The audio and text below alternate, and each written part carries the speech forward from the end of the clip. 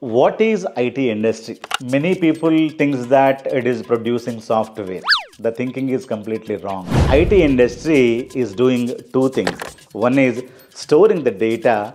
For the storing purpose, IT industry is using SQL or RDBMS software. If you wanted to process the data, IT industry is going to be using a language called C, C++, Java, Python. For example, I have numbers 10 and 20. Where do I store the data?